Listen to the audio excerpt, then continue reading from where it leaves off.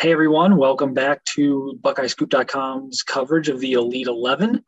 Another bonus podcast episode here. I am joined by NevadaBuck again. He's joining me in Elite 11 coverage this week and as well as the opening this weekend.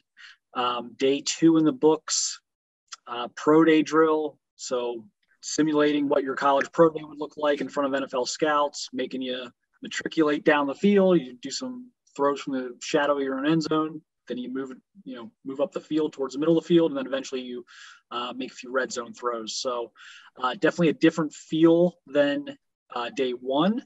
Nevada, just your thoughts on the drill and kind of what your interpretation of kind of how that may have been better or worse than day one in terms of what we were able to see. Well, it's an odd format in that you've got one quarterback going at a time, so all eyes are on them. It's kind of a high pressure type of environment, and as you said, you're moving from the goal line, moving all the way down the field, making all the throws, and there's nowhere to hide. If you're off or you're not sharp, then you get exposed really, really quick, and the strengths and weaknesses of the different quarterbacks became readily apparent, and even more so than yesterday today. So it was a fun session and certainly an illuminating one for sure. I like it just because you get to see everybody. Now, again, yes, you only get to see them go through it one time, and then that's it for the entire 4-hour session. But you also get to see everybody. It's much easier to kind of track everyone versus trying to watch 3 or 4 different pods and guys doing stuff at different parts of the field. Everyone goes one at a time. So for me, it's kind of a nice change of pace. I kind of enjoy it. Let's get to it. The Quinn Ewers report. I thought Quinn was probably a B yesterday, maybe. I thought he was good yesterday by his standards. I didn't think he was amazing in terms of his accuracy or consistency. Obviously, the arm talent was amazing, but that's always there. I thought he was actually better today. What did you think? Yeah, I thought Quinn was really good yesterday. Like I said, he looked like he was struggling a little bit with a blister on a finger or something that he kept going over to get to have that adjusted. I thought today, obviously, he didn't have any of the lingering effects of that, and it was clear from the organizing standpoint that they were kind of setting this thing up as kind of a Malik Murphy versus Quinn Ewers showdown. The fact that they had Murphy go and then they had Quinn Ewers go right after that, that wasn't a coincidence. And I thought Quinn was outstanding. I know that they have different ways of scoring this, and I'm not sure if he finished second or third by their scoring. From my standpoint, I thought of the 20 throws, I thought he was on target and on time with 19 of the 20, and I don't think the ball hit the ground during the entire time that he was out there spinning it, other than a couple of drops. I mean, he was really, really sharp today, and really put some distance between him and Malik. Now some other guys, did well, but I thought this was really a terrific day for Quinn Ewers, and we got to see why he's so special. Yeah, he was really good. A couple of drops. I'm trying to replay the 20 throws kind of in my head, and I think his worst throw was probably a completion. He had that throw down the sideline that I don't know if it clearly didn't come out of his hand right, and it kind of hung up in the air, and the receiver kind of was waiting for it a little bit. That was probably his worst throw, and it was a completion. So I thought he was really sharp, and it was windy when he was throwing. I mean, I'm not gonna sit here and say it was only windy for him, but the windiest part of the evening coincided kind of with him and 1 or 2 other guys throwing there. The ball was cutting through the wind really nicely. So, yeah, I thought he had a great day. I think when you look at everything so far, I think, some guys, I thought Malik Murphy took a step back tonight. I thought he was okay. I didn't think he was as, dynamic as he was day one. So I think when you look at it overall, I think having 2 really good days the way Ewers has probably puts him right in the mix. I think the Elite 11 people had him number 2 coming into the pro day thing, and he had a great pro day. So he's gonna be right there to win this thing. Another guy I think we both talked about that we liked yesterday, and now we like them again today, is Drew Aller. What did you see out of Drew day two? Well, Drew, I thought Drew was clearly one of the top 5 performers today. I might have had him even a little bit higher than the people the Elite 11 did. I thought he was really good. Moved well, got the big arm. He's got a little bit of a long delivery. It's not. He's not. With Ewers, you've got a guy who's like Mahomes, throwing from all these different arm angles and just popping it out there and stuff like that. Now Aller's got a little bit more of a longer wind up, but boy, the ball gets out of his hand nicely. And I thought he was accurate and composed and really showed a lot of arm talent. And I thought he really, really had a good evening. Really took a step forward today. I thought this was a great day for the Big Ten. You had Ewers, you had Aller. I thought Gavin Wimsatt again. I thought he was good again. Was he as good as he was day one? I don't know about that, but he was solid again. I mean, it's two really good days in a row. And then Kattenhauser from Michigan State goes out there and puts up a great score. I think he was first or second. I think he might have been first.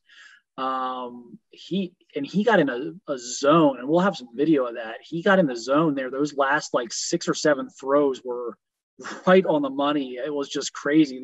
There was like a buzz going almost when he was finishing up the drill, because he was in such a rhythm. So I thought it was a great day for the Big Ten. I think you liked Gavin Wimsatt a lot, didn't you, from Rutgers tonight? Yeah, I like Gavin a lot. I thought he really had a good effort. I like Devin Brown from the USC kid as well. I thought he really played well today. And again, I'm not sure about the final scoring, but I know he had to be up there. But yeah, no, Gavin is a great get for Rutgers, and I liked him yesterday, and I liked him more today. And had a little bit of accuracy issues there at the end of his set and stuff, but you can see it all the abilities there, and he's going to be a handful to play against these next few years. And as you said, a good day for the Big Ten from a quarterback standpoint. There's going to be some really good quarterbacks up and down the league for sure. Yeah, I could argue that maybe 4 of the top 6 or 7 guys day 2 in the pro day were Big Ten guys. It was a really, really strong showing. And yeah, Devin Brown was really good. He got into a rhythm similar to Hauser, where just he made 5 or 6 just perfect throws in a row. And it's like these guys feed off of that. They make 1 or 2, and it just, you can see it. It almost, snowballs for them in a good way. So I thought that, happened with Devin, and I thought that happened with Hauser as well. I don't know, where you're at so far through 2 days, but I mean, I got to think Ewers is up there. I got to think, Cade Klubnik's another one I should mention. I thought he had a pretty good night. I think they had him 1 ahead of Ewers going into tonight. I don't think he was better than Ewers tonight, but I thought he was good again. So I would imagine those 2 are both going to be up there. Klubnik, going to Clemson. So that's going to be interesting there. But what are your takeaways here through 2 days as far as like the body of work for some of these guys, and kind of how you maybe see things going into this last round of throws here in the morning? Yeah, no, I after tonight, I've got Ewers as the clear number 1. I thought he was clearly better than Klubnik. They had him ahead of Ewers. They had Ewers 2. I think Ewers put some distance between him and Klubnik tonight. And we talked about Murphy. Malik Murphy was somebody that I was kind of in awe of him yesterday. I mean, he was so good. And today, he was okay. He started out strong and then kind of ended kind of spraying it all over the place. And as you said, it got windy. I mean, it did get windy, and I'm very, very familiar with Miracosta Field, and it can become a wind tunnel, and it just every now and then, for 15 minutes, 20 minutes, 30 minutes, it'll just start howling. And when those 2 guys were going, it was blowing pretty good. So that can throw them off for sure. But no, I thought after the 2 days, I'm trying to take off my homer glasses, but I think I've talked to a lot of people. I've seen a lot of different things, and I've got Ewers as the number 1 quarterback at this. And I wouldn't have said that last night. I wouldn't, I didn't have him as number one last night after last night's sessions and after the classroom stuff. But after tonight, I think he's the number one, and you see why. He throws such a catchable ball, and you can just tell that in a game situation, he's going to put the ball where it needs to be, and give a guy a chance to make a play, when it gets there. And I cannot wait to see him at Ohio State. I just think we have a real gem there. Yeah, gonna be fun to watch him. Certainly in Columbus, gonna be fun to watch him here this fall.